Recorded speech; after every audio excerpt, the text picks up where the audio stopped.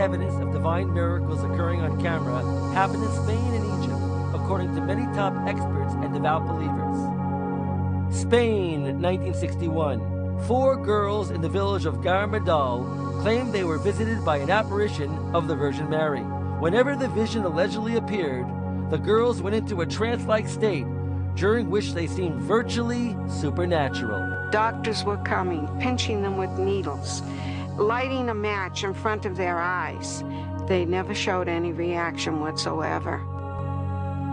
What many people consider the true miracle of Garmadal is what happened in front of hundreds of witnesses on July 18, 1962. The girls claimed they had been receiving an invisible communion wafer, but what happened to one of the girls convinced many of the disbelievers.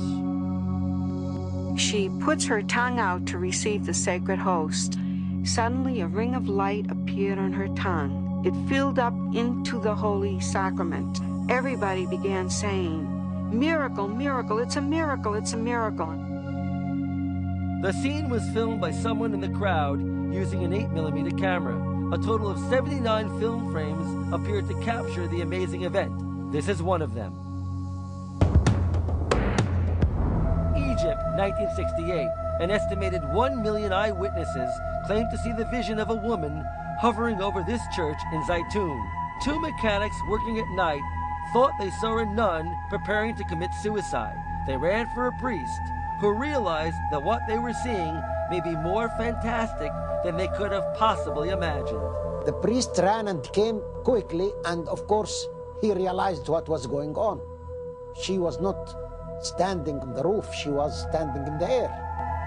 Carrie Mellick is a doctor living in Rockville, Maryland. He was in Egypt at the time and saw for himself what many believe was hovering above the church.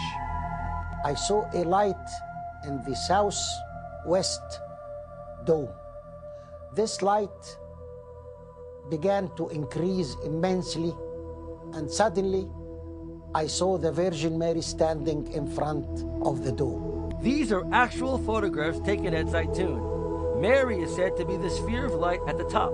According to legend, Zaytun is where Mary Joseph and the baby Jesus once sought refuge. Whatever it is we are seeing here, Malik was not alone in witnessing this alleged apparition firsthand. Everyone in the field of vision saw her, whether he's a Christian, a Muslim, a good man, a bad man, whoever. Everyone in the field of vision saw her. We interviewed over 100 witnesses, and most of these witnesses we do not believe even know each other, but yet they gave very, very similar accounts of what they saw. John Jackson has been studying the Zaytun photographs for many years. I can't see any inconsistencies in these photographs, and they look as though they are recording an actual event. And then the photographic records correlate very nicely with what the eyewitnesses claim that they have seen. The apparitions lasted 4 years and left an enduring impression on all who were there.